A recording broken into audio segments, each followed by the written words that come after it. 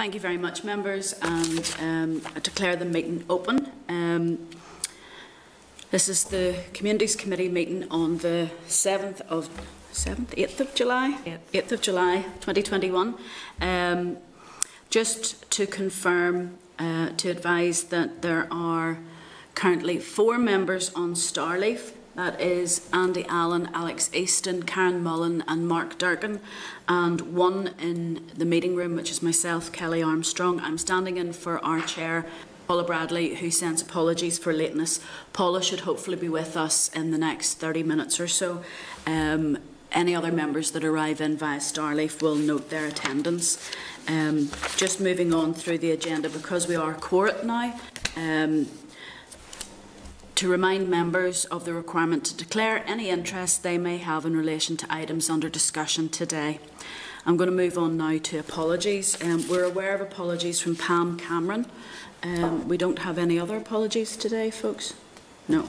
We're just Sinead is only public, she'll be arriving soon. Okay, so apologies for lateness for Sinead Ennis, and we'll mark her as present once she arrives. Karen, thank you. Just moving on then, for chairperson's business. I know I'm not the chairperson, but in Paula's absence, there's a few items that we need to clear up in advance of summer recess. Members, it's normal practice for committees to delegate authority to the chairperson and the deputy chairperson during periods of recess to submit views on the releasing or withholding of information in any non-routine or contentious freedom of information requests received.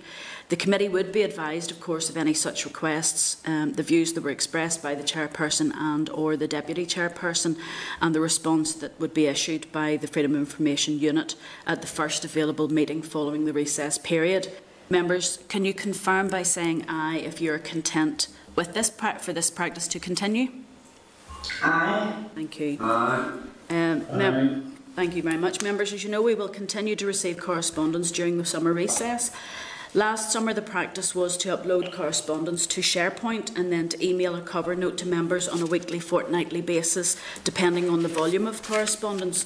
The cover note will remind members to access correspondence documents on SharePoint and to advise committee team if they wanted to highlight any in the first meeting back in September. Are you content that we use the same process this summer? Content. Thank you.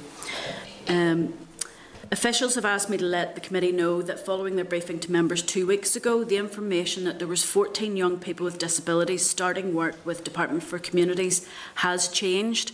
Unfortunately, 3 have dropped out at short notice due to personal circumstances. Officials are continuing to work with the work coaches to fill the 3 vacant posts as quickly as possible, and they intend to bring the number back to us and back up to the original 14 as soon as they can. Have members any comments, or are they content to note? Content to note. Thank you. Members, I'll take them out. Sorry, go on ahead. Sure, just very quickly on the previous point in relation to correspondence over the summer, I'd raised my hand there, I don't think you'd seen it. Can I just check if, for by any chance, welfare mitigations are approved by the executive in preparation for moving forward? And I know it would be somewhat preemptive, but the welfare mitigations do have cross-party support. Is there any way for us to commence our call for evidence over the summer period in preparation for the autumn? I'm just looking to sorry, Andy, I didn't see your hand. I think that would be quite difficult, to be fair. We're going out for a call for evidence on the charities bill over the summer. It would take a lot, fair bit of work to get that together, and the team. Yeah, Andy, the clerk's just saying here that would be difficult. We'll cross that bridge if it comes to it, and I will be advised if it's coming to that, and we'll see what we can do. But I don't think I should promise anything at this point. I know that I've had it indicated that if necessary, the Minister may require recall of the Assembly in order to get the first stage moved. I think once we get to that stage, then we'll have to revisit that to see what's coming forward. I know that as a committee we have already said that we will do what we need to in order to move it forward as quickly as possible. I think we all recognise the need for that, but at this stage, without legislation in place, we'll have to wait on the Minister for that. But you're absolutely right, Andy. We are likely to see some, well, we're all hoping that we're going to see something sooner rather than later, but I think at this stage we can't preempt. We'll have to wait and see what's going to come down the line to us. So don't book holidays, as they say. Oh, Fra, sorry, have you raised your hand? Sure, I'm sorry for being late. You're fine. For the meeting. I perfectly understand what Andy has said, and like all of us have been over a period of time arguing and debating around the urgency of legislation like this. And if the minister is meant to ask for the assembly to be called at a specific time, if we can also tie in with that and maybe have a meeting, to call a special meeting of the committee, so that we can discuss the recommendations. I don't know whether that would be difficult to organise or manage, but it may actually help on it and what he's saying. So if the officials could advise us on that there. Certainly, I mean, it's not beyond the realms of possibility of holding a meeting over the summer. It wouldn't necessarily be the usual committee staff. It wouldn't necessarily be this team, but there is obviously process in place for meetings to be held if necessary. We just again have to cross that bridge when we came to it. Well, I appreciate that. All right, members, so we'll have to wait and see then when the Minister brings that forward. As we all know, we would be keen for that, so we'll have to wait and see. I'm sure if there's any indication, we'll get that through SharePoint, or there'll be indications to be sent through as soon as possible. Members, moving then now to page 5 of your pack. You have been provided with correspondence in relation to the forthcoming Betting, Gaming, Lotteries and Amusements Amendment Bill. The Department had offered a very late briefing at today's meeting in the event that we were going out for an early call for evidence. However, and this will apply to any welfare reform legislation, the Speaker is unlikely to receive legal advice on the competence of this bill until the end of July. So we will not be taking the briefing today and have instead scheduled it for the first meeting after recess on the 9th of September. And members, any comments, or are you content to note? No. Thank you. Members, then we're moving on through just the chairperson's business. You'll recall that we received training on questioning and techniques earlier in this year. Do you wish to receive a refresher of that training at some point in the autumn? Any comments? Sounds good. Yeah. I think if there's any opportunity to improve ourselves, it's always worthwhile taking. So that will be a yes, and we'll leave that for the team to organise. Members, Paula was contacted by Cooperation Ireland with regard to concerns they have over funding for the National Citizenship Service Programme. The funding comes from DFC. Have members any comments, or are members agreed that we write to the department to query the ongoing funding of the programme?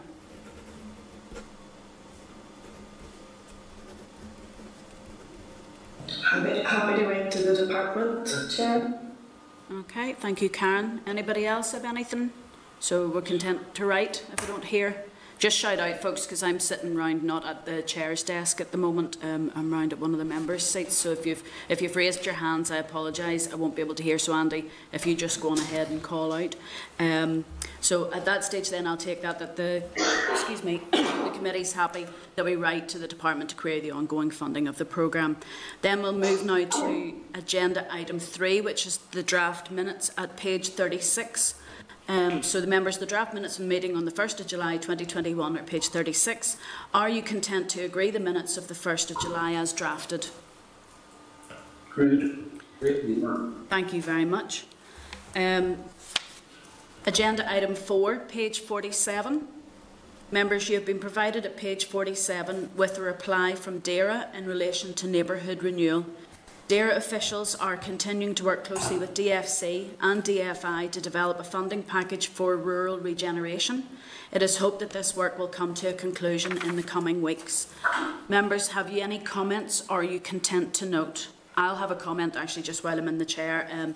I would be keen to see an outcome of that conclusion because I don't know at this stage if the differential between a population of 2,500 to 5,000 is being included in that. So I would suggest that we may be right to DAERA to say thank you very much for working on that, and if this committee could receive sight or receive a copy of their concluding outcome once it's received, because if there is a gap, it means then that we have part of our community that are not entitled to apply for any funding. Are members content with that? Thank you. Members, we're going to do a bit of jumping about in our pack because there's two items in relation to advice NI, and it would be useful if we took those together. So if you want to turn first of all to page 123, please. This is the departmental response in relation to allocations to advice NI. Almost 1 million of funding has been awarded for 21-22, and a formal letter of offer and grant funding agreement has been sent to advice NI. This includes a 6-month advance payment released in April prior to sign-off of the budget of almost £140,000 to ensure continuity of service. Members, you've also been provided at page 48 with a reply from advice NI in relation to funding. The response states that the situation regarding welfare reform funding has been difficult over the past number of months, and that the amount of funding in the budget equates to a 1.5 million reduction in funding to the independent advice sector.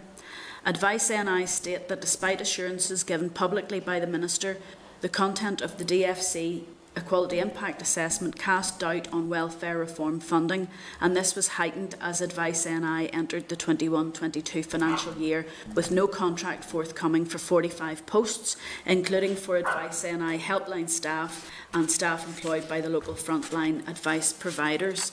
Advice NI states that it had no choice but to issue protective redundancy notices given the fact that no contract had been received. Monthly protective notices have had to be issued to affected staff for the months of April, May and June. Advice NI's focus now is getting on with the work and engaging with the Department to ensure welfare reform funding and all other funding from the Department is sustained on a 3-year basis from next year as opposed to the 1-year approach, which breeds uncertainty and does not assist with longer term planning. Members, have you any comments or are you content to note? Content to note. Content to note. Members, if I may, I would like to suggest that we write in support to our Minister. The Minister, to be honest, many ministers have said that they want multi-year budgets, and I think it would be useful if we wrote to our Minister and just said that we've received this information from Advice NI. We are in support of their call for a 3-year basis and, of course, support the Minister in her seeking a multi-year budget to support organisations, including Advice NI, who are supporting her work to provide advice to the general public.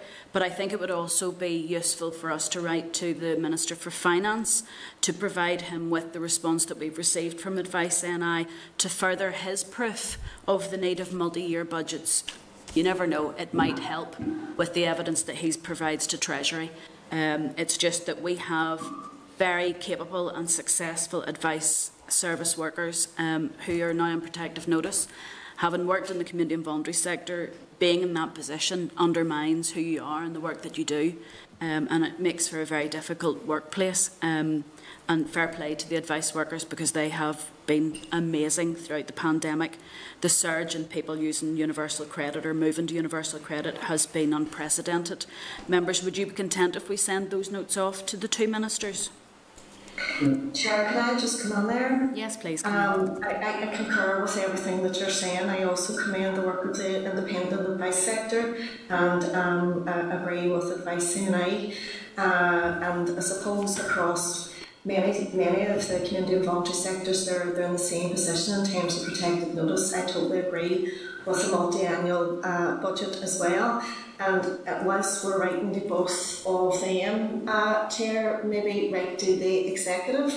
We know that was the hope this year, particularly for the Communities Minister. She wanted to do that but wasn't able to. So we would like to see that going forward in relation to all the funded organisations, and I know all the other ministers are of the same mind as well, but I would just agree with you, Chair, if we write and just send on the advice NI note as well. Thank you. I think that's a fair point, well made, Karen, because I think we all know that ministers would love to have multi-year budgets because it actually makes for more efficiency savings and it makes for more certainty. Are members content with that? Yeah. Thank you. Yeah. Thank you, members. Yeah.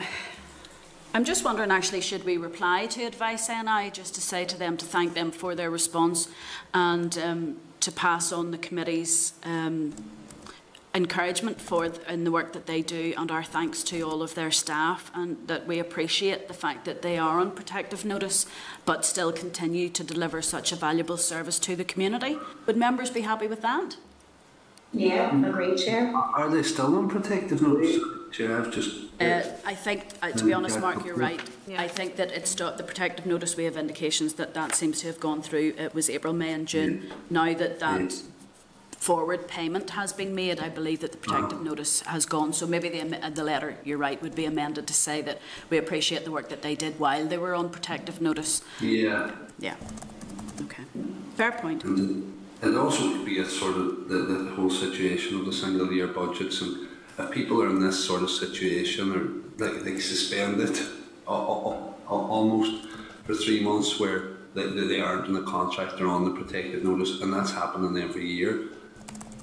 Your fear is there at some stage that there'll be a boy who cried wolf sort of situation as well, where at some stage, and hopefully it won't be ever for the independent advice sector, but there'll be some programme there where people won't seek further employment or whatever just because they think, oh, this always happens and it will get sorted out in the end, and it won't. So definitely the multi-year budgets is the way to go, and I know we're writing to the executive and looking to help the finance minister and the executive in their arguments for this, but I wonder might there be some merit in terms of compiling correspondence from the multitude of groups, be it in the independent advice sector, like the community and voluntary sector, who do such vital and valuable work, who are adversely impacted by this. So the people in England who actually make the decision on this and have denied us the opportunity to move the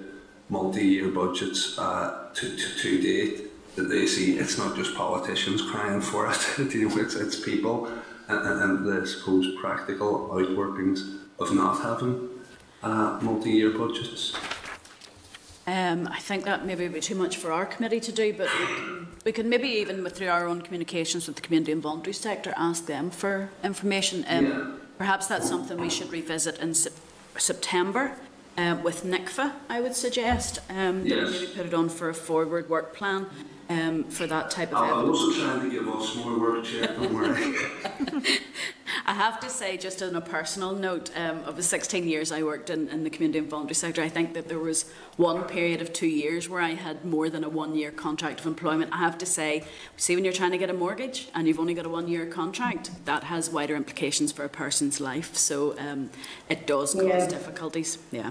But, same, Chair. I think the only time that I had a longer than a year was a period that we had funding through the big lottery.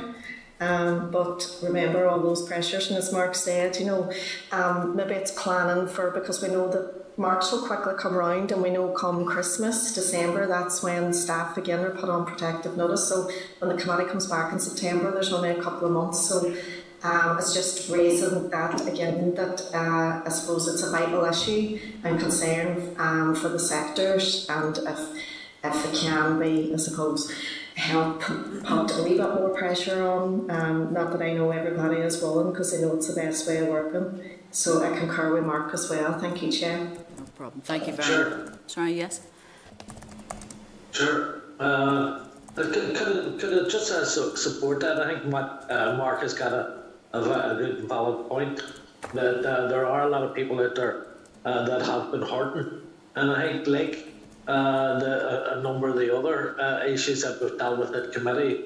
In the aftermath, we've known that the Minister has been championing a lot of these causes. No matter of fact, when she came into chair, multi-year funding was one of the things that she said she wanted to go towards, but she understands coming from a background herself. So any support and any help that the Minister can get to put pressure, not only in terms of the executive, but from the individual parties to try and ensure that this features highly up there, because it can be quite depressing, and the sector has lost very valuable people who took years and years of training to bring them to a point. So I do think that wherever we can, we should bring pressure to bear, and I think what we should do is also, when we're writing off to the Minister or the executive, or especially the Minister,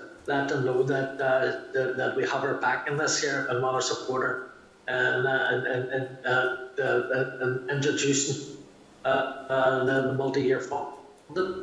Absolutely right, Fra. As we all know, it's not just the duty of a committee to scrutinise, but also to act to support a minister where appropriate, and I think we can all agree this is one area where we're all in one voice, that we do need support for multi-year budgets. Thank you very much, members. I know that sort of ate into a wee bit of our time, but I think that was very appreciated, and I hope that any of the advice sector workers or the advice organisations out there can hear that we do support them, and we thank them very much for their work. Members, moving on now, page 67. You have a departmental response in relation to the use of joint bank accounts for the future method of payment project. That's difficult to say.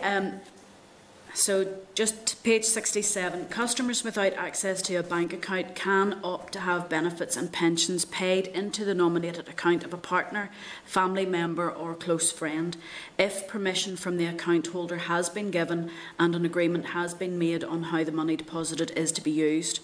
Any adjustments that need to be made to the amount a customer receives or recovery of an overpayment of benefit or pension will be completed by the department before the payment is released to the nominated account. The department follows existing guidance from the Health and Social Care Trusts and will investigate any suspicion or evidence of financial abuse or where neglect is suspected. Members, I know this is something that I had brought up as a committee member. It was concerns of any deductions being taken out of a carer's bank account, and that appears to be answered. Members, are you content to note, or if you have any comments?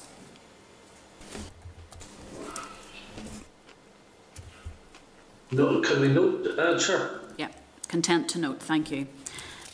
Members, then moving to page 69, there's a departmental response in relation to allocations to the draft programme for government. A programme for government framework, a programme for government draft outcomes framework based on 9 outcomes of societal wellbeing was recently consulted on, and responses are now being analysed. The new programme for government will be brought forward by the First and Deputy First Minister for Assembly consideration in due course.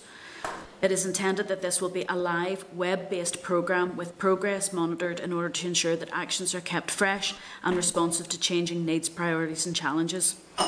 Work on action plans is scheduled to commence in autumn 2021, initially linking to COVID recovery plans.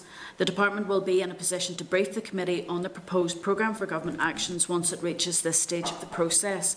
Members, are you content to note or any comments? Just say content. Yeah, thank you. Thank you. Moving on now to page 70, and it's the departmental response in relation to women's aid refuges.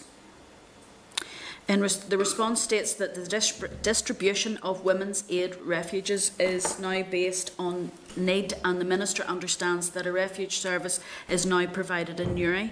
The Northern Ireland Housing Executive has advised that Women's Aid should present it with new refuge proposals.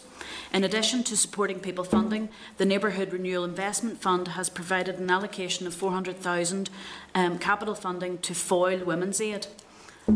Members, have you any comments, or are you content to note and forward a copy to Dolores Kelly, MLA? Yeah, We'll forward on to Dolores then. Yep. Thank you very much. Members, you've been provided at page 72 with the departmental response in relation to the High Street Task Force. Excuse me, sorry members, I have a frog in my throat. I think I talked myself hoarse earlier this week. Following the plenary, or the next plenary meeting of the task force, the chairs have indicated that issues identified will be basis for comprehensive engagement with stakeholders in accordance with the outputs agreed by ministers. The department is aiming to have the High Street Task Force report with recommendations completed by March 2022. The departmental reply also contains a joint response between DFC and the Executive Office in answer to the questions from Assembly research paper. This is found at Annex A. Excuse me. Members, have you any comments, or are you content to note? Content to note. Content. Thank you very much.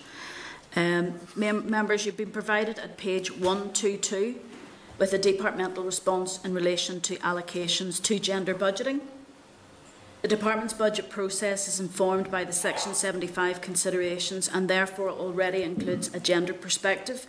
All departments complete an equality screening on their draft budget outcome, and those screenings or full equality impact assessments, if required, are considered by the Executive in the final deliberations on the budget. Members, before I come to you for comment or to ask if you're content to note, I have to say this is one of the issues with gender budgeting. Section 75 is used to confirm that people have not been discriminated against. It's not used proactively to ensure that people are receiving, or groups of people are receiving, enhancements to improve equity.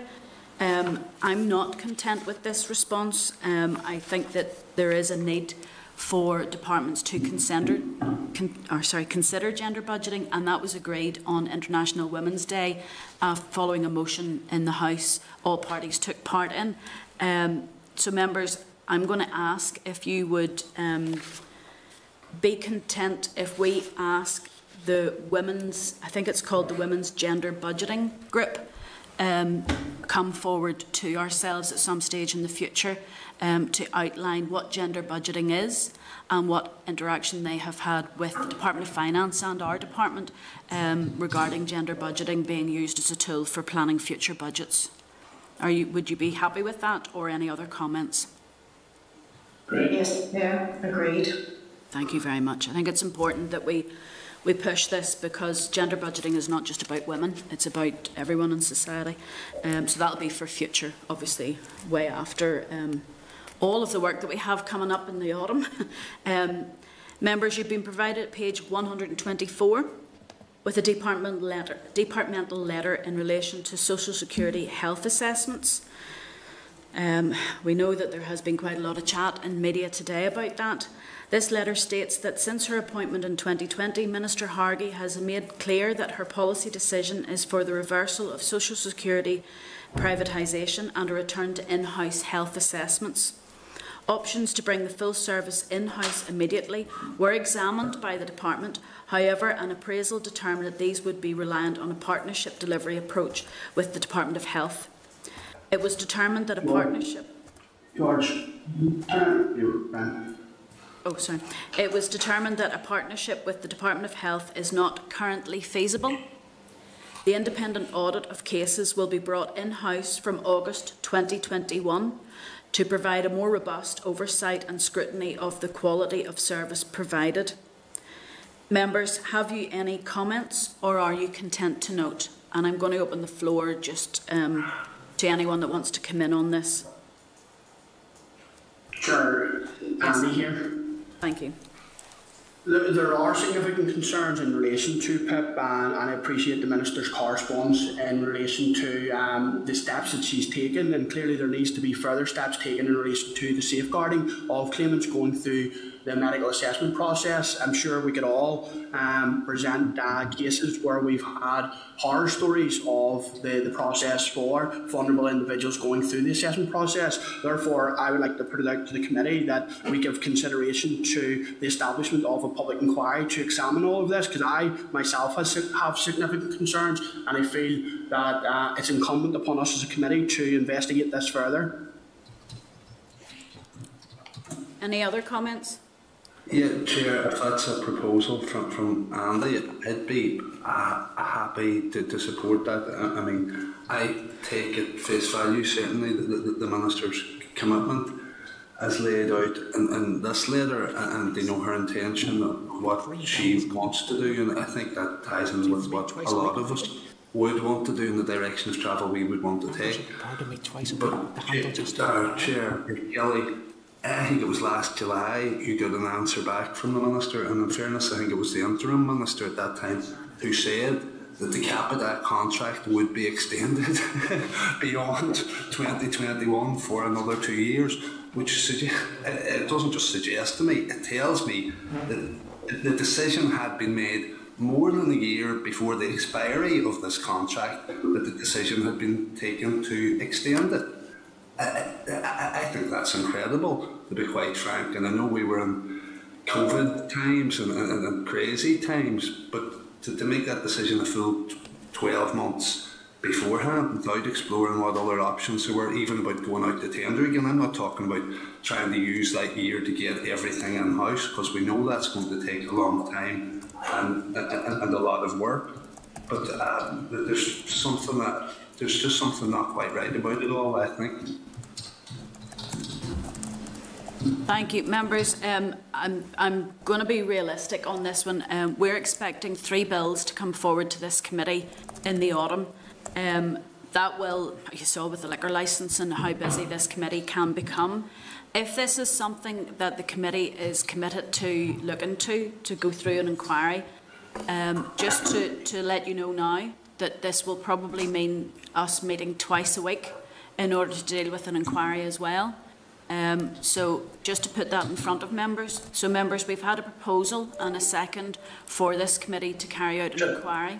No, I thought it was a public inquiry. Oh, a public inquiry. Sorry, a public inquiry. Oh, I'll need to check that. It's not a committee inquiry then. Could Andy please just restate Andy, yes. what he was looking for there? Sorry, in the first instance, a committee inquiry, but if that's not feasible, then we look at a public inquiry and how we go about bringing that to fruition. Sure. I don't know if I can propose something here, but it might be something that we bring to the first committee meeting back to have a think through. We could do a short session thinking at once people have had time to weigh that up. Members, so what has been... Sorry, go on ahead. Sure, and again, I understand what Andy is saying, but we need to be careful about jumping into something we know absolutely nothing about. I think that the advice that we deal with this at the first meeting back, when we have all the information at hand and are able to move it forward, everybody is in agreement that the administration of PIP has been abysmal. But if we're going to do something, at least let's do it on the best possible advice and information. So the proposal then, members, is that Andy has put forward and Mark has seconded about an inquiry. We're just clarifying. Sure, on the back of what I've said there, and on the back of what the committee clerk has said, would they be willing to wait until such time that we have all the information? That's what I was just about to say, Fra. So we've had a proposal through from Andy and seconded by Mark for an inquiry. However, what type of inquiry is something that has been brought forward? Is it a committee inquiry or a public inquiry? We know that in-house the Minister is the independent audit of cases, for instance, is coming in-house from August 2021.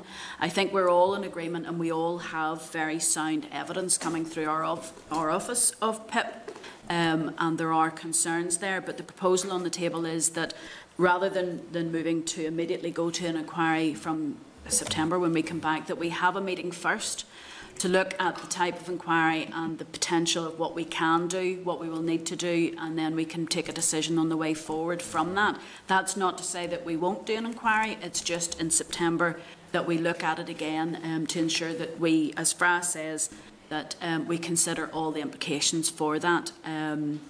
Just to make sure that, to be honest folks, let's be clear here, we have a lot of people who are saying that they have been harmed by this process. We don't want to add to that harm. So are members content then at the first meeting in September that we discuss this item again, and we ask the clerks if they can provide us with information as to ways forward, and to seek from the department clarification on what they're doing, to make sure that we have all the evidence in front of us for our first meeting back in September, so that we can consider if we will be taking forward.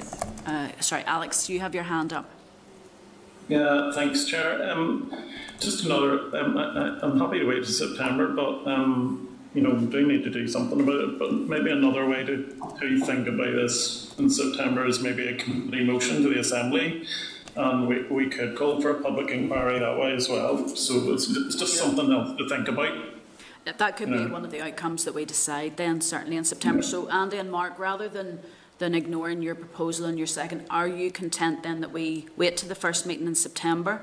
We take in that meeting a lot more evidence about what is happening, what we as a committee can do and can do to help, to be honest, because it'll be out of our hands if it's a public inquiry, and it may not, our request may not ever go anywhere. We'd rather do something that's effective. So are you happy with that proposal? I'd be content enough to wait as well. Chair, it depends what we're waiting on. You know, it's fine to get the information about what's happening and what the plans are. You know, the step by step, I suppose, plan of how we're going to bring it in house. But I'm also very keen to hear what happened. You know, how, why, and when was it decided to extend Capita's contract? When we're all agreed around this table or virtual table, how awful they have been, not just how awful at doing the job that they're paid very well to do, but how awful they've been to people, you know, and how the distress that they've caused.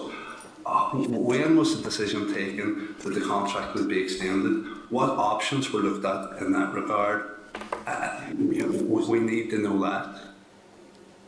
I think we've had replies in the past. Yeah, we've had some replies in the past with regards to that, Mark, but I think what we can do is in September is we'll collate all that together. We have had replies, Chair, but never with that sort of real detail of information. Like I say, you got an answer to a written question last July saying that the contract was going to be extended. I got about 3 or 4 answers between then and last month saying that it was being considered, or that the Minister didn't know what was happening. That's after telling you that it was being extended. So there's just something that doesn't quite add up to me. I'm not blaming necessarily the Minister, but where in the department who was responsible for looking at this within the department? Yeah. I think we'll get all that advice and bring that together for September. Sorry, Karen, I cut across you there. No, you're grand, Chair, thank you. I'm not opposing what Mark or Andy is coming on with, but I suppose as someone who campaigned for many years against ATOS and then Capita, I think the evidence is there. We clearly see in terms of the flawed system. For me, I would like to see a detailed response from the Department now in relation to the recommendations that came out, the implementation of the recommendations that came out of the audit report last week. We know the Minister has committed to taking on board the recommendations that she has with the Marie Kavanagh recommendations report, but it would be very much, what action is going to be taken, what's the time frame, when are we likely to see that moving along. We obviously welcome the commitment from the Minister to bring this in the House, but I suppose the difficulty is it's not just down to her department, health as well, so there's definitely commitments there around time frame and getting this implemented in the House as soon as possible, and then bringing to an end the Capita contract. So that's just a wee bit more detail I would like to see as well, and I'm not sure that needs to do with the September, Chair, so that's a proposal I'm putting forward as well. Yes, we can certainly get that sort of that's the type of information, Karen, that we need as a committee to look at for our decision making in September. Members, I think that's us sort of decided we're going to revisit this very early on in September, and I would like to make it clear for all those who are listening in, this committee is committed to improving the lives and well-being of people out there. We are aware of the issues. We are considering the issues. It's not like we're taking a summer recess and nothing happens. There will be a lot of information requested and brought forward for our committee. Any information will be provided to us in our SharePoint. And at our meeting back at the start of September, we will be considering whether or not we're going to take forward a committee inquiry or call for a public inquiry into Capita and PIP. And we will be taking evidence on that. This is a very serious issue. It has been a serious issue for all members of the committee over the last period of time. We haven't been ignoring it. We have been asking the Minister. The Minister has reacted by saying that she's looking to bring in-house the services, but what we want to make sure is that under TUPE, the staff that are brought in-house to deliver that service and the service that is being delivered is changed in a way that it recognises people with disabilities and their needs. So thank you very much for that, members. It's going to be a big work for us to do. Thank you. Yes, sorry, Andy.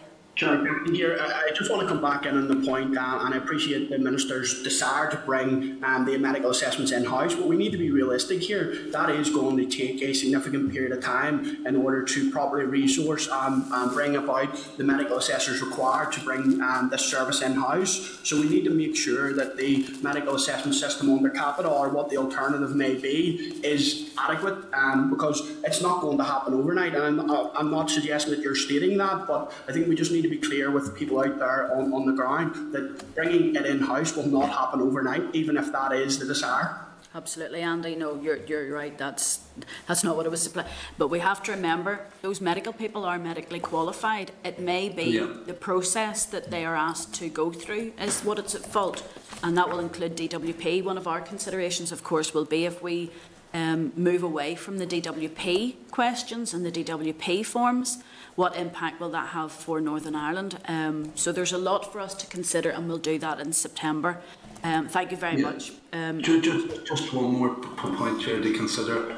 It's maybe because Capita are so bad and the report laid that out, and confirmed what most of us already knew. A lot of the focus, certainly of the media and again of us today, has been on Capita and their performance. But I think the department are getting away in the smoke a wee bit, because the report didn't exactly cast them in a good light either, in terms of fulfilling their departmental duties. They were basically letting Capita mark their own homework and stuff like that. So I think we need to consider that too. Even when we're talking about bringing things in-house, we have to look at where the shortcomings have been within the department as well as within Capita. Thank you, Mark. Sure. Yes. Sure. See, just on the back of what Mark has said there, I think that if we're moving towards this, what we need to look at is the whole picture, and remember and where every bit is bad is the Alexia cost. So it needs to be taken in how they were brought in, the arguments against them being brought in, and the way that whole run. So I think what we need to do, if we're going to do that, we need a discussion on finding out how the privatisation of the service happened in the first place. Yeah, and we can see who voted for it and against it. Thank you very much, members. Certainly. This is Sure, can I just clarify one final point in relation, and I'll not press on any more on this. The paper in September, will that be an options paper to look at the potential for a committee inquiry, the route for a public inquiry, supported by the additional evidence that colleagues have highlighted? It will be, Andy. It will be. And it will also hopefully lay out, by then we should have a clearer picture as well on the number of bills. We actually potentially have 4 bills. We have charities bill that we're calling for evidence on over the summer. We'll have private tenancies hitting the committee early September, and we'll have the gambling and lotteries legislation, and also potentially the welfare reform. So we will have to bear everything in the round and have potentially a closed session discussion on the ways forward for the committee in September. It looks like, folks, we will be living in this room from September to get through all that we need to get through. But, Andy, yes, the options paper will come forward in September, and we'll consider that as the best way forward as well, because while the committee has a lot of work, I think none of us are shy from any work, but we want to be able to give this an appropriate and fair hearing, because that's only fair for the claimants who have been harmed, and I think we're all in agreement on that. So, members, I'm going to move on. Our chair has joined us, Paula Bradley. I'm just checking, Paul, if you want me to finish off this section, or I can pick it up. That's you can pick up, no problem. So, just page 10 at the bottom of here. Thank you very much, members. I'm very happy to hand over to our chair. Thank you, Kelly, for chairing that. Members, then if you're happy enough, we'll then move on. Sure. Go ahead. Sure, can I make my apologies? I have to leave. All right, Fran. Sorry about that. But no problem. All right, Fran, thank you. Okay, members, at a previous meeting, the committee agreed to write to all local councils regarding the VRS provision and to ask if they were aware of the number of deaf people living in their council area, and if so, how did they gather this information, and is it gathered under community planning? Responses from 8 councils have been received to date, and these start at page 126 of your meeting pack. Lisburn and Castlereagh City Council wish to highlight a few additional points. Although it does not currently operate a VRS, it is conscious of the challenges faced by those who are deaf or who have a hearing impairment, and has measures in place. For example, all council videos for social media are subtitled. There's providing of hearing loops in public buildings and providing a sign language interpreter on request. Members, can I ask if you any comments you wish to make on that, on any of that detail that was provided from the councils around VRS? Go ahead, Kelly. Sorry, thank you, Chair. I'm glad to be back to being an ordinary committee member now. I was just going to say I'm a wee bit disappointed, and this just shows, and we know ourselves, that there isn't a standardised approach to provision of accessible communications across our councils. And while some are trying, that standardisation approach is the issue. I'm wondering if we could write to the officials that are looking after the disability strategy to ask them if they are considering a standardisation model for accessible communications for all public bodies across Northern Ireland to ensure that all our citizens have access to communications. Yeah, absolutely. I think that's a good idea. Any other members want to make any comment or content to note and go with that proposal? Intent? Okay. Then I just want to move on. Members at a previous meeting, the committee agreed to write to all councils again to ask for details on burial grounds regulations, how they've been dealing with the regulations, and for details of their policies on burials. Responses from 7 councils have been received to date, and these start at page 161 of your pack. In addition to the responses, the Environmental Health Manager, again from Lisburn and Castlereagh Borough Council, highlighted several points. They're saying that current burial regulations require a coffin to be placed no less than 70 centimetres from the level of any ground adjoining the grave. He suggested that this could be reduced to at least 50 centimetres. And in relation 16, the minimum fine is £100. This should be reviewed in line with other similar fines on conviction, and references to RUC should be updated to reflect PSNI. Members, any comments on this? I know, Alex, this was something you had brought up. Go ahead. Yeah, thanks, Chair. I don't know what other members have experienced, but in Ards and North Down, it's been quite horrendous. People being told they can't bury loved ones like a day before the burial, even though it's all been organised, and it's just caused absolute havoc, and it's hurtful, and it's something that Kelly would probably support me on, that you just don't want to put families through, and I do understand that sometimes, you know, you're talking maybe a couple of centimetres and they're being so petty, and there doesn't seem to be any leeway with some of the councils, and we'll see some of the answers back. You know, they would like to see a bit of a review of what's going on. I'm probably not going to be in the committee when we get back for September, unfortunately, so this is something that's very important to me, and I'm hoping the committee will back me, but I would have loved to have seen the committee, if agreeable, to maybe doing a committee motion on this subject, because this does need addressed, and so far the Communities Department has just ignored the public petition and is ignoring the pain and hurt that's being caused out there on a regular basis. and I would love, and I would hope the committee would maybe back me if we could consider doing a committee motion when we get back. I'll let other members come in, but it's really, really important to me, and I just hope the members realise how much this means to me to get something done as possible. No, I know that. Thank you for that, Alex. And I know I'd highlighted it in this committee before that my own local council that I live in had mentioned that they actually take a common sense approach to all of this. And it is actually good to note that Lisburn and Castlereagh Council have suggested that it should be at least 50 centimetres and not 70 centimetres. I mean, I have no issues in going forward if the committee want to revisit this again as part of our planning in September. To look at a committee motion to ask that the Minister review the regulations around this. I don't have a difficulty with that. Kelly, did you want to come in there? Yes, thank you. I was just thinking there is a review going into councils at the moment, going through communities. I'm not sure if the public I'm not sure if the public call has gone out for responses as yet, but I think it may well be something that we have a method to actually go back through to ask for those amendments, you know, for a review and for the amendments. So I think that maybe we could ask the department if their current review of councils intends to look at this type of detail, and if it is, then can they review for that with the considerations that has been brought forward. As Alex has said, I know in our own council area it has been extremely emotional, very negative impact on families, very, very distressing, to be honest, for anybody who's been involved in that.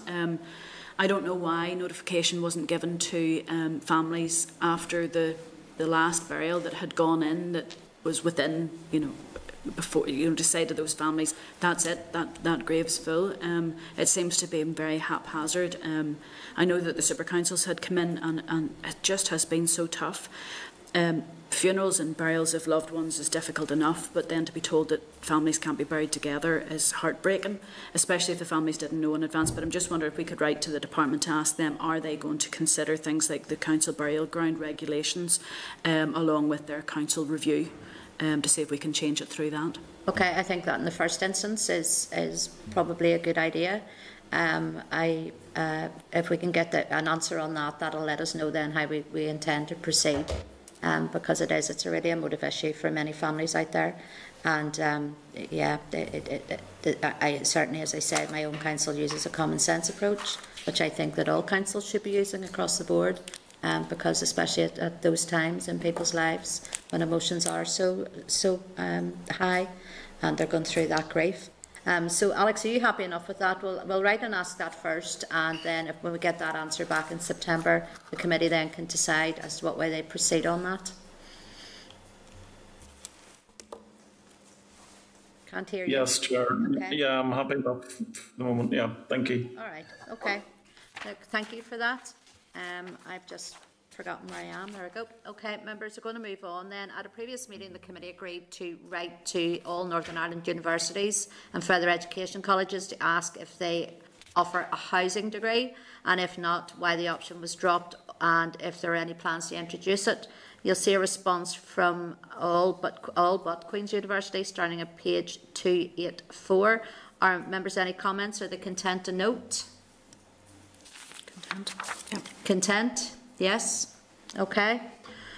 All right, members, in your table papers, you have been provided with a departmental reply in relation to changing places. The 2021-22 Access and Inclusion Programme closed on the 23rd of June, and 69 applications were received, including 6 seeking support towards the installation of changing places facilities. All applications will now be assessed by a moderation panel. If following the assessment stage there is an underspend, the department will seek further applications from councils and the Northern Ireland Museums Council to ensure that the programme budget is allocated in full. Again, members, any comments? Are they content to note that correspondence? Kelly? Thank you, Chair. You know what, I'm a wee bit disappointed that not all councils have taken the opportunity to apply for a changing places toilet. It would be useful. You know, we have 6 have sought support. 69 applications is quite good, but if the fact is that if you need to go to the bathroom, you need to go to the bathroom, and you don't have to travel across council areas to be able to get to a changing places toilet. I'd be quite keen to ask the department if they confirm have they contacted all councils to remind them about the money and to apply and get it spent. Okay, no, that's fair enough. Anybody else want to make comment on this? Chair, if I could just come in, I suppose on the back of that it's also as well, you know, all new builds, like I'm thinking there's a number of new community centres being built here in my constituency. There should be a change in places facility and them included. We shouldn't have any new builds coming forward without those such facilities now in place. Just wanted to put that on the record as well. Thank you, Chair. Thanks for that, Karen. I remember there was some discussion around that, around any new planning. Building regulations. Yeah, changes to building regulations. Did that come through? Can anybody remember? It's through Department of Finance, and I believe that the wonderful Christine McClements has been working with the Minister, and there will be that requirement in all new public buildings. Yeah. But I don't think that's passed yet. Yeah, because I remember working on this issue when I was in health many years ago, and you know, there were many parents were saying, you know, the likes even of any hotels being built, that with rooms in hotels that had changing places facilities, like they would get the tourism, they would get the utilisation of those things, and it's just I suppose we need to just get that message out there that there are many families that require changing places, and you know, they're not included in part of the market of the greater tourism market as well here in Northern Ireland. Andy, did you want to come in? Yeah, sure. It's just on that point in relation to the technical guidance on the building regulations, and I've been in correspondence with the Finance Minister previously on that, and it said they'd hope to bring this forward towards the end of the year and conclude it before the end of the mandate. And I'm just wondering if colleagues are in agreement that we write to the Finance Minister and see if we can get a more definitive timeline on that. Okay, yep, we can do that, absolutely. Any other comments, members? Okay, content we move on, yes? Yep. Okay. All right, members, in your table papers you've been provided with a request to brief from the chair of the panel for the independent review of discretionary support. If members are content to be briefed at the meeting on the 16th of September, agreed? Agreed. Yeah? Okay. Then I'm going to move... Sorry, did somebody want to say something there? Oh, no, sorry, I was just agreeing. No bother. All right, I'll move on to agenda item 5, which is the Charities Bill. Members, you've been provided at page 289 with a draft motion to extend the committee stage of this bill until the 10th of December 2021. This extension acknowledges that we will have 2 other bills that will likely be at committee stage also in the autumn, so we need to allow ourselves some flexibilities to provide time in meetings to deal with the early parts of the committee stages of those other bills also. While also taking oral evidence on the Charities Bill.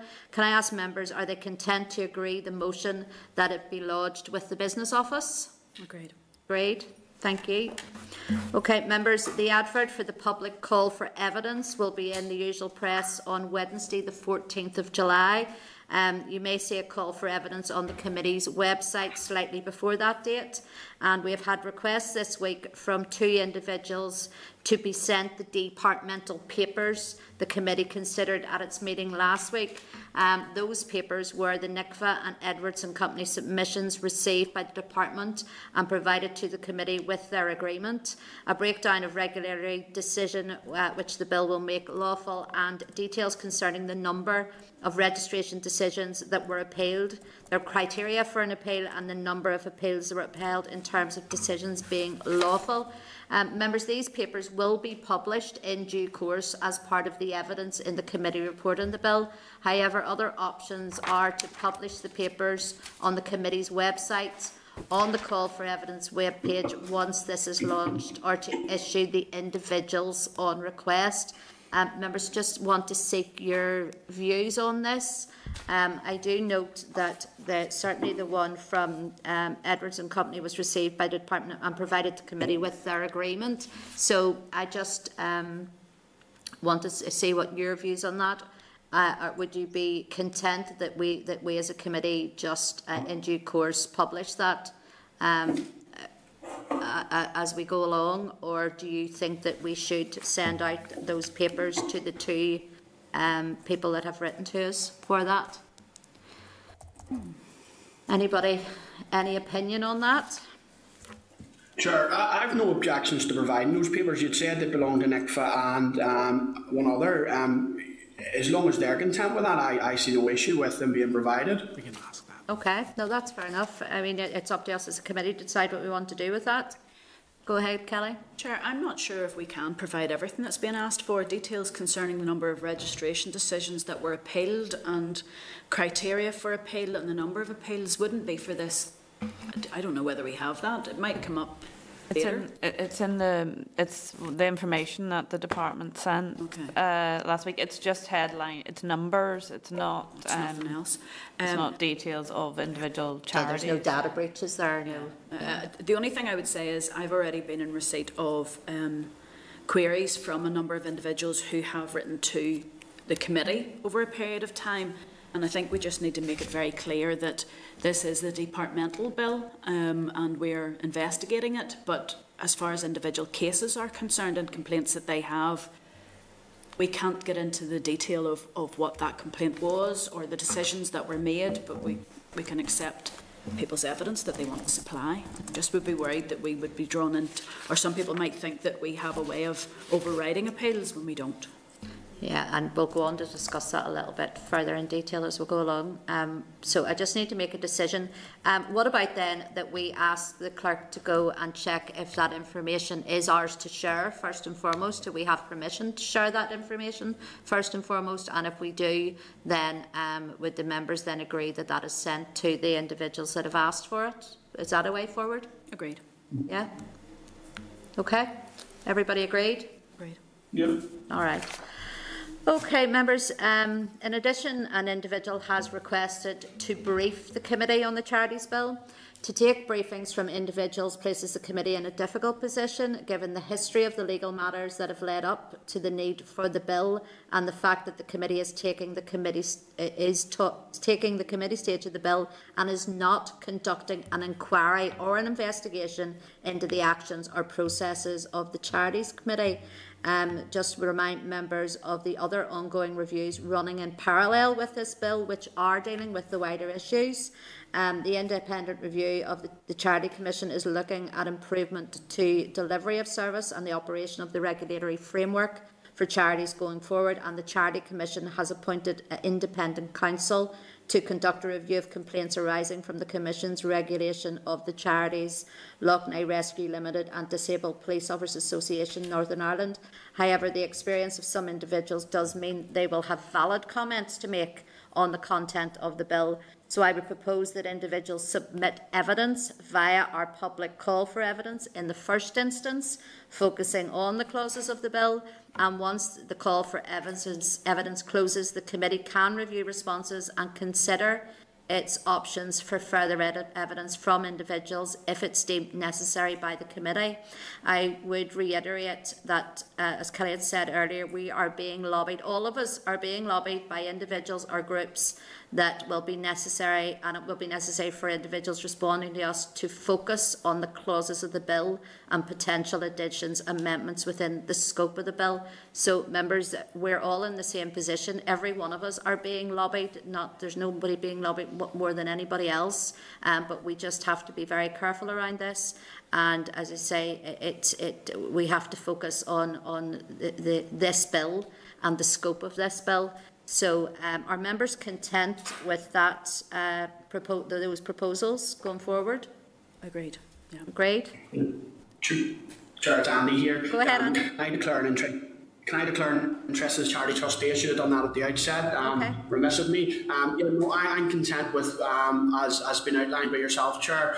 There's no doubt there are a number of individuals who will have significant knowledge and experience with the wider process, but as has been outlined, it needs to be relevant to the particular clauses of the bill. So it's important that we provide every opportunity, which we do as a committee, for stakeholders and individuals to provide evidence. So content with that. Thank you, Andy. Thank you. Any other member want to make comment, or are we happy we move on?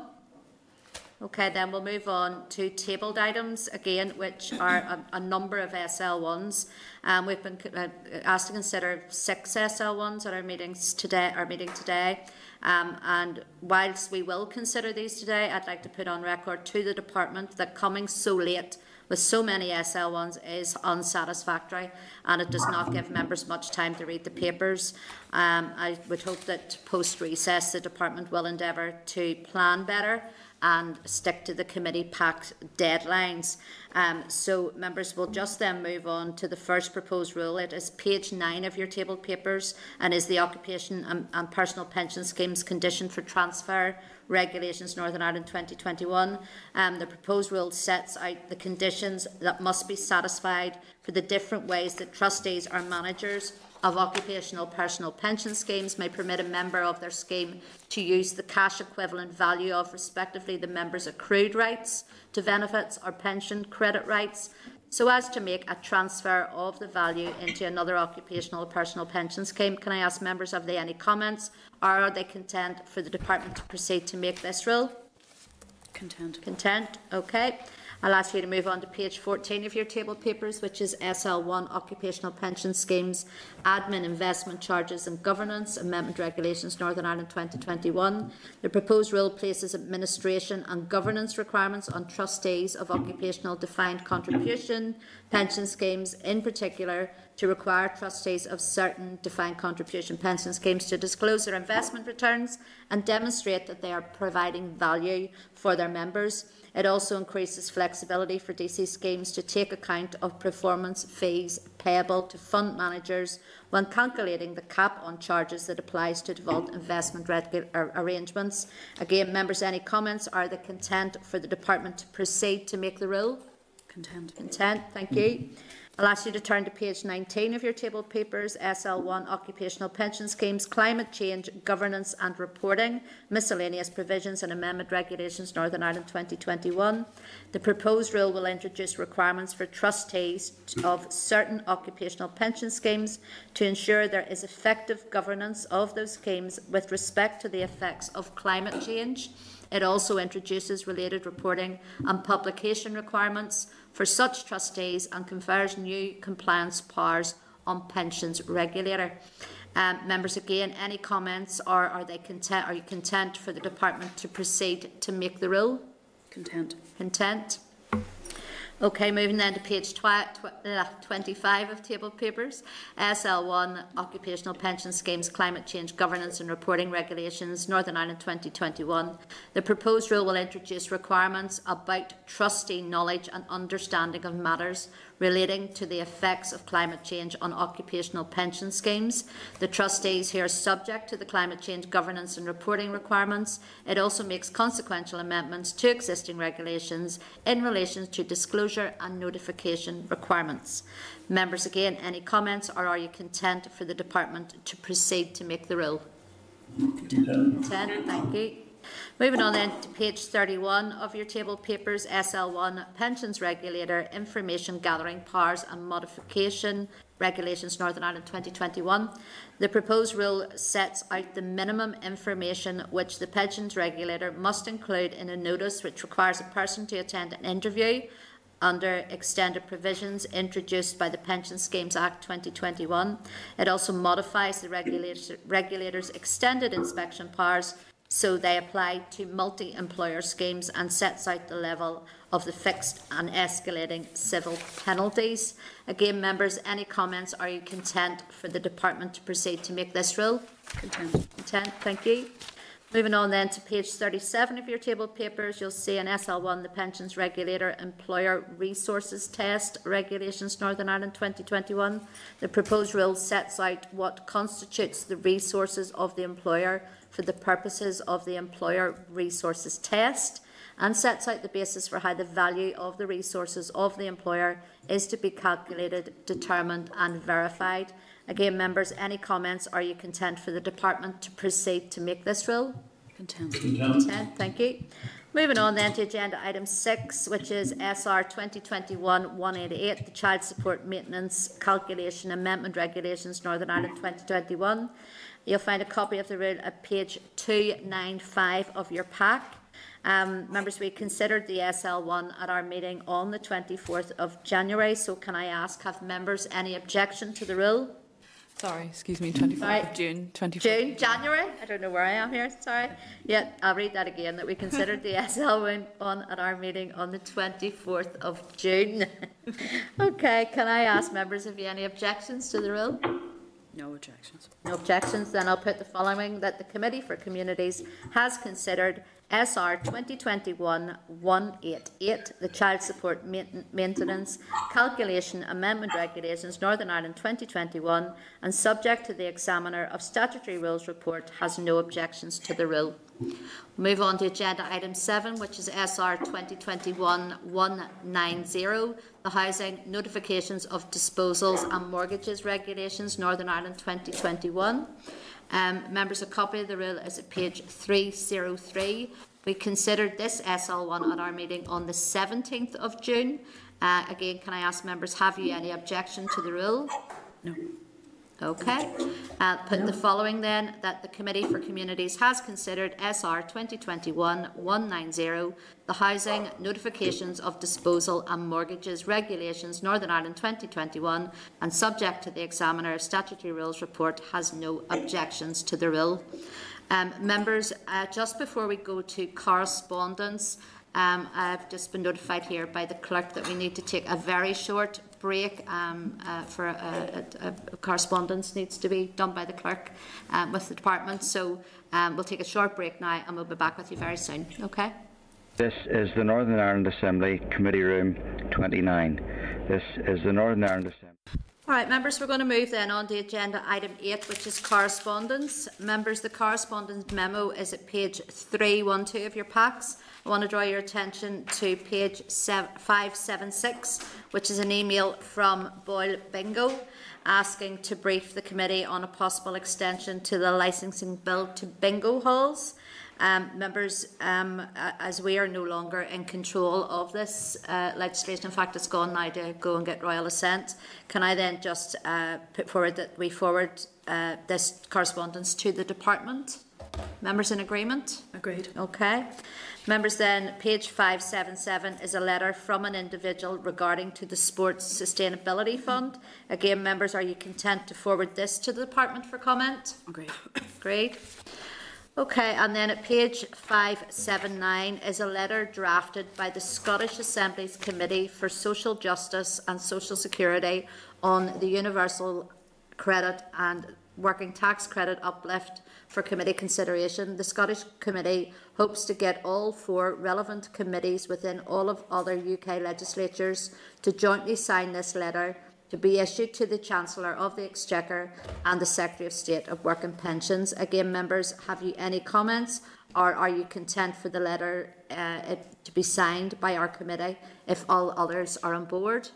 Agreed. Agreed with that, members? Yes, okay, Agreed. Thank you. All right, I'm going to ask, do any members want to bring anything else up under correspondence? No.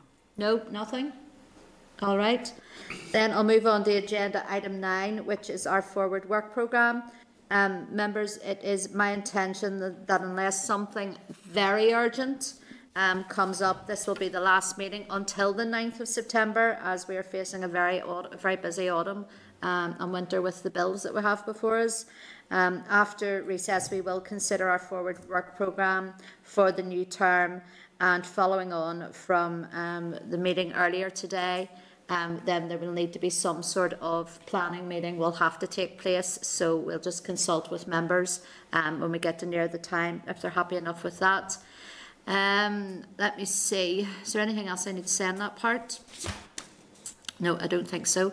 Members, any comments they want to make on that to do with our forward work programme? Nothing? All right. Okay, then I'm going to move to any other business. Members, has anybody got any other business they wish to highlight? Nothing? No. Nope, thank you very much. Sorry, Go ahead, Mark. Chair, I was trying to get on there in the forward work programme, but I've kind of lost my way on my device here. No, it was just in terms of the anti-poverty strategy, just wondering where it's at. You know, we'd seen a draft, but we got it along with the other strategies. We were kind of bombarded that day with lots of draft strategies, but I'd be keen at some point for the committee to get an update on where that's at, and maybe have input rather than from departmental officials, but from the expert panel or some representatives from the expert panel who'd been involved in the co-design of it. Mark, can I just ask you to repeat again which strategy it was? We kind of nobody picked it up there. Which one are you talking about? Sorry, the anti-poverty strategy. Oh, thank you. Okay, no, we can leave that, or sorry, we can certainly go and get some information on that. That's not a problem. Anything else members want to bring up under AOB? No? All right then. I'm going to then move to agenda item 11, which is date, time and location of our next meeting. Our next meeting will take place on Thursday, the 9th of September. It says here time to be confirmed, but I'd imagine, yeah, we're going to have lots of early starts into the autumn and winter period to get through what we have to get through. So can I thank members for their time? Can I wish them a peaceful and recess? And thank you very much, members. Thank you. Thank you. You too, Chair. Thank you. Bye. And all the staff, thanks very much. This is the Northern Ireland Assembly, Committee Room 29.